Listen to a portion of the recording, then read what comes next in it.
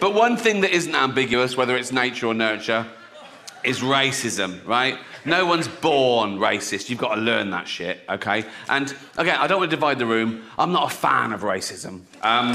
No, hear me out. I don't care whether you're black, white, brown, European, African. You're all going, yeah, that's all right, Rick. Black, white, brown, European, African. What about the fucking Eskimos? Racist, right?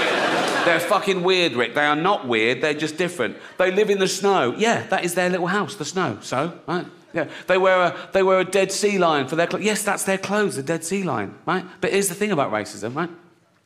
You drag one out of his little hole in the snow and peel him out of his sea lion outfit, right? And he's standing there naked. You take a closer look, he's basically a cold Chinaman.